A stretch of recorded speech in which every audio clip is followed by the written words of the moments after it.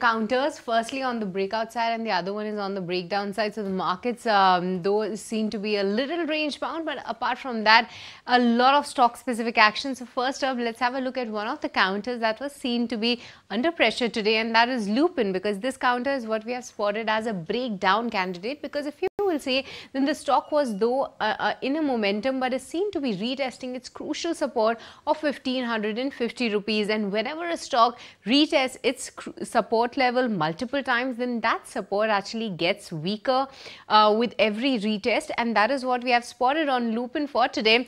And the stock is also trading below its all key moving averages. On the charts, you will see that a retest of 1550 support is being retested by Lupin, and that's why we have highlighted this on the breakdown side.